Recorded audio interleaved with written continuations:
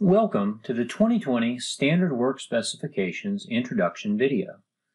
The purpose of this video is to introduce you to the 2020 version of the Standard Work Specifications, highlight the major changes and the thought process behind those changes, as well as provide a timeline for completion. We hope that you will find this informative and helpful as you continue to use the Standard Work Specifications into the next decade. We'll structure our discussion in the following manner. First, we'll discuss a little background information about the Standard Work Specifications. Then we'll cover the reason for the update, the methodology used for that update, and the outcome of that. First, we'll provide a little background information about the Standard Work Specifications, where they came from, and how to use them. The Standard Work Specifications were first introduced in 2012, and their goal was to provide a consistent definition of quality for installed measures in the home performance industry. The primary users of the SWS are typically associated with the Department of Energy administered Weatherization Assistance Program. However, the standards were produced with the wider home performance industry in mind. To facilitate this, the committees that developed the standards were made up of representatives from the Weatherization Assistance Program, from the wider home performance industry, materials manufacturers, educators, and included individuals from both the private and public sectors. The SWS were most recently updated in 2017 and were due for an update in 2020 as part of the regular 3-year update cycle. Let's briefly discuss the purpose of the Standard Work Specifications. They were originally designed to define the minimum acceptable work quality standards for a home performance measure installation to be effective, durable, and safe. The SWS do not determine which measures or tasks are appropriate for a given home, nor do they describe best practices for installing these measures or performing tasks. They also do not dictate building analysis practices, diagnostic or assessment requirements, or the outcomes of analysis. Let's now discuss briefly the anatomy of the SWS. When we say anatomy, we mean the basic terminology and layout of the Standard Work Specifications. That way, as we continue our discussion, we'll all be speaking the same language. The Standard Work Specifications are broken into sections, topics, subtopics, details within the subtopic, and then specifications.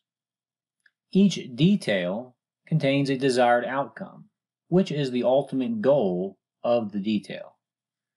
Then each specification contains an objective, which is the goal of the specific specification. So this specification is contained in the air sealing section, the general pressure boundary topic, under the general air sealing subtopic, and the detail title is Air Sealing Holes.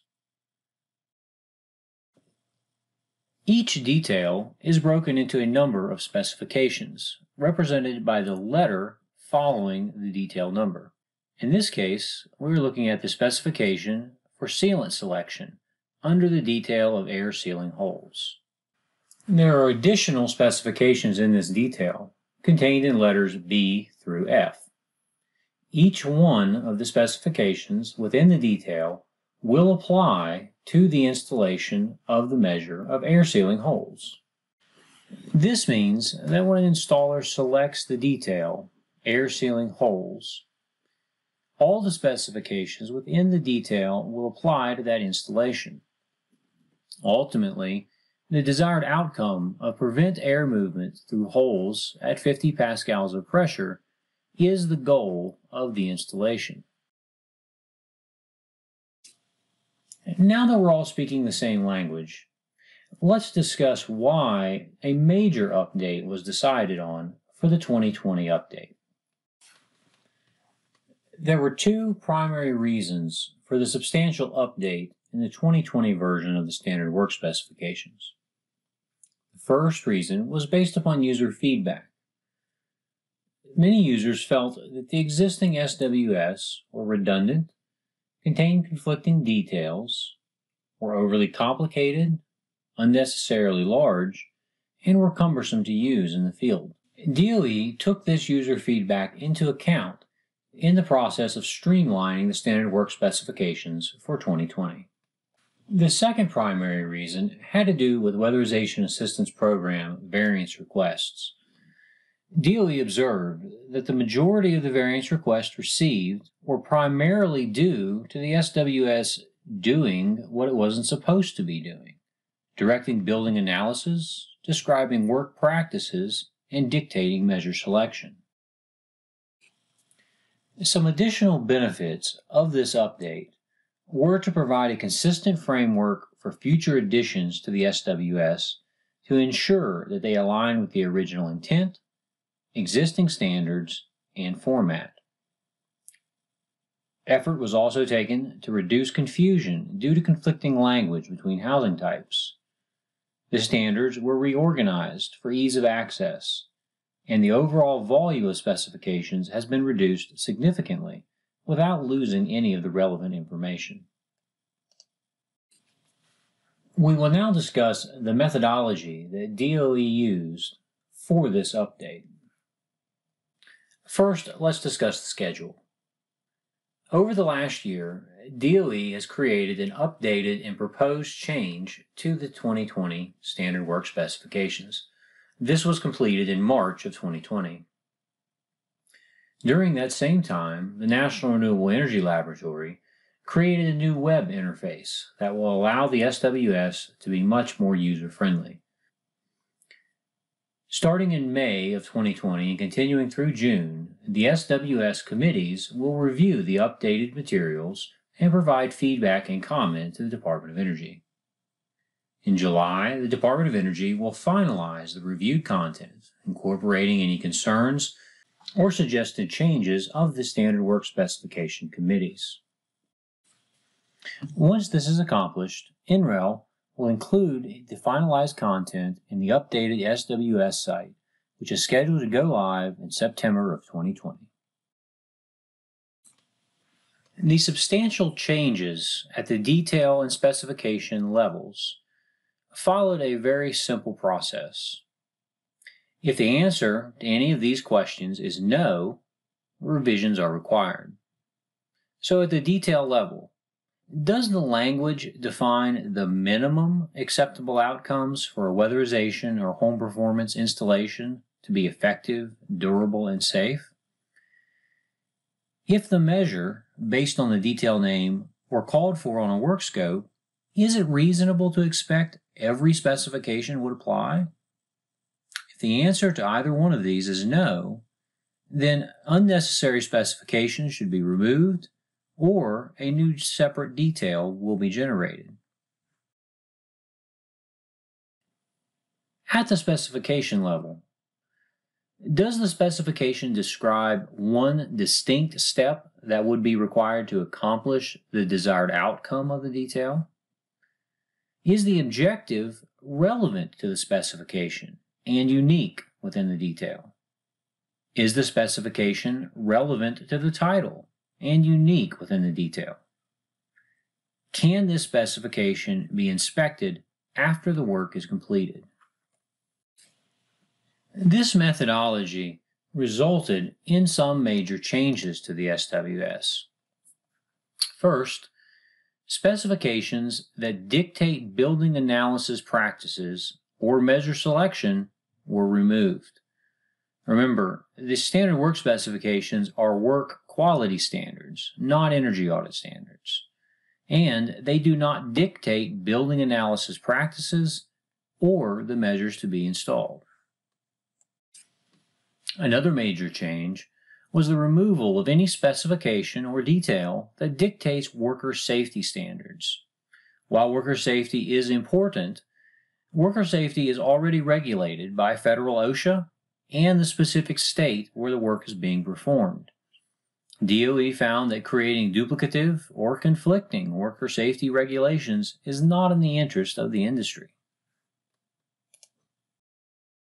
Another substantial change was the removal of most occupant education specifications. It's not that DOE feels these are unimportant, but they are process related. They are not installations. Often, these are impossible to site verify at the final inspection. Only specifications that have associated documentation, such as user manuals, remain. Additionally, DOE has chosen to remove most references to the authority having jurisdiction. Technically speaking, the authority having jurisdiction can always supersede the SWS if it is stricter.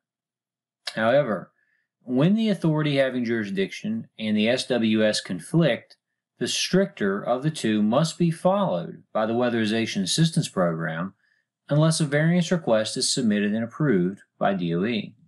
For example, you may run a program where the authority having jurisdiction only requires R6 insulation on ducts. However, the SWS calls for R8. R8 is to be installed, if cost-effective, for any DOE-funded project, as the SWS is stricter in this regard. DOE has also chosen to remove specifications that simply referenced outside standards, but provided no actual installation details. It found that most complex system installations have code-required inspections and design protocols already in place. Duplicating those was not necessary. This was especially true in multifamily projects, where DOE found reference standards to be beneficial. They then just incorporated the language from that standard into the standard work specifications. The determination was made that this was simpler than requiring the purchase of these standards by someone in the network to be able to actually understand what the standard work specification was calling for. This should reduce the amount of redundancy and difficulty in using the standards. Additional refinements include renaming the single-family housing type to single-family site-built. DOE felt this better described the housing stock which this standard was dealing with. DOE also renumbered the entire SWS to remove gaps and align similar details within more appropriate subtopics and topics. All content was rewritten in active voice and plain language.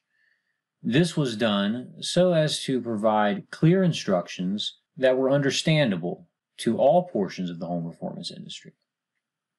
DOE also made efforts to align the terminology and content across housing types and sections where practical. Any overlapping details, whether within the same housing type or not, were combined into a single version that applies to all pertinent housing types.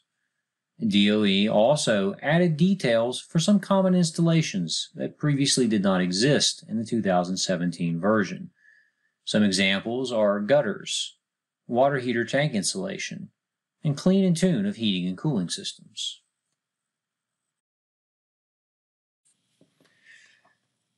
Let's briefly discuss some examples of specification changes. The first example we'll consider is the removal of global worker safety specifications from the health and safety section. After consideration, DOE determined that these are not installations. Therefore, it is impossible to inspect for compliance at the final inspection. Additionally, OSHA, the EPA, as well as state and local ordinances cover all worker safety items. There were also concerns expressed by users over conflicts that were contained in the SWS with federal OSHA regulation. All global worker safety specifications have been removed from the entirety of the SWS to allow the federally mandated regulations to take precedence. The next category of changes are incorporated specifications. This refers to details or specifications that remain in the same section after the update, but that were found to contain either conflicting language between housing types or to have many duplicative details or specifications. These duplications were combined into single details that address multiple housing types. This is where the greatest reduction in volume was accomplished in this update. A prime example of this is found in the air sealing section and the duct sealing details. There were numerous details that contained specifications that were nearly identical. These were combined into single details that stretched across multiple housing types that aligned the content and language of each section appropriately.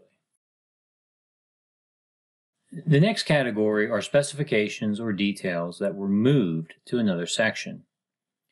When DOE determined that they would better align in a different section, then those details or specifications were moved into the new section and incorporated into the pertinent detail or specification in the new location. An example of this is duct sealing. Duct sealing was previously in the air sealing section, but in this new update has been moved to the heating and cooling section and significantly condensed.